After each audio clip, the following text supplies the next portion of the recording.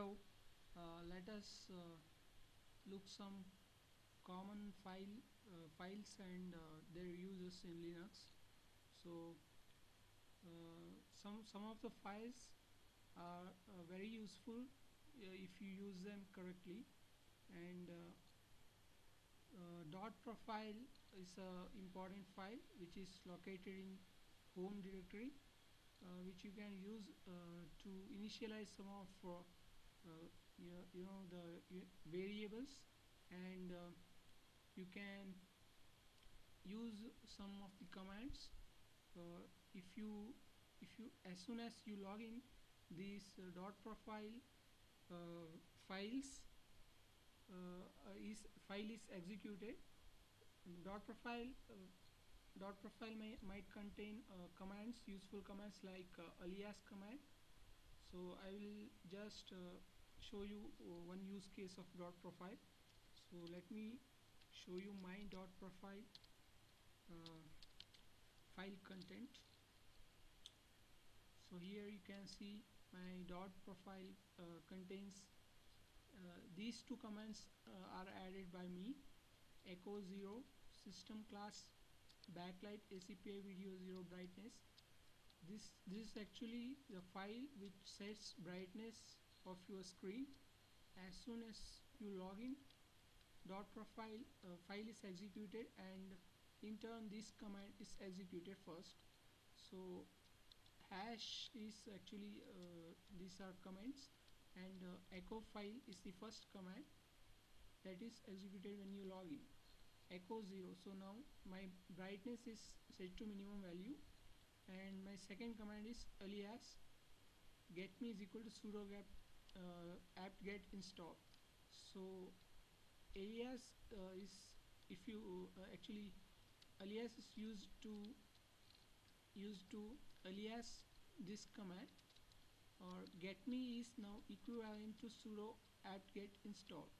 So in order to install any software, I need not type sudo apt get install. Instead I can just type get me and followed by the software name, which is equivalent to this command. So these commands are executed as soon as you log in. So dot profile file is very helpful in that way. So you can put some commands here which you want to execute frequently, or when you log in to your system. So that's one use case of dot profile. And another important file is etc so kate etc rc.local. So you can use your favorite editors in order to edit these files. Just this actually rc.file is executed in run level when you just start your system, and after all kernel and kernel sources are loaded onto RAM. Afterwards run level starts, and in run level this rc.local file is executed. So this is actually executed in super user mode, and so you need not use sudo in this case. So chmod. But anyways, if you want to edit these files, you should be root user. So if you are using vi editor, make sure you type sudo and followed by vi or vim, whatever, or nano. Some of the guys use nano editor. It's a basic editor, and so you can modify these files using your favorite editors, so that you can run any command at any run level of Linux system. So this is the second useful file, rc.local. And some of the other commands which might be helpful for you guys is ls mode. So ls mode is actually listing kernel modules that are currently loaded. So here you can see so many kernel modules are loaded. So sound HDA codec HDMI, these are mostly sound mm, device drivers. And